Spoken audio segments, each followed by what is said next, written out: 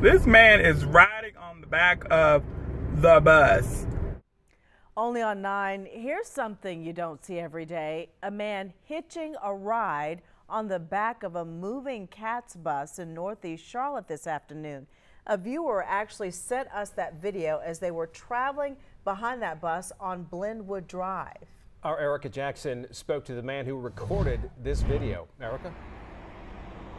Yeah, the driver I spoke with was appalled to find that man going for a dangerous joyride.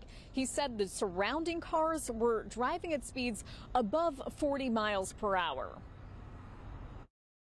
This man is riding on the back of the bus. Vincent Burris doesn't mince words. He described this sight on his drive home from work as shocking, alarming. Because I'm thinking in my head, if he falls off the back of that bus, like any one of the cars behind the bus could have hit him. Burris told me he was driving on the plaza near Eastway Drive when he saw the pedestrian between cars.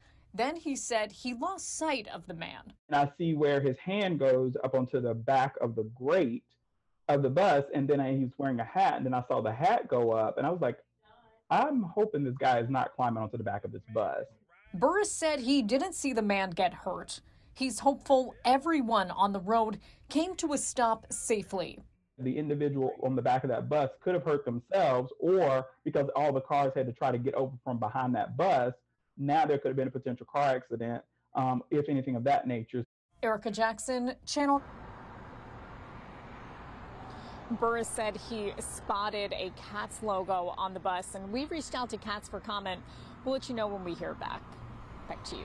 All right, Erica, thanks very much.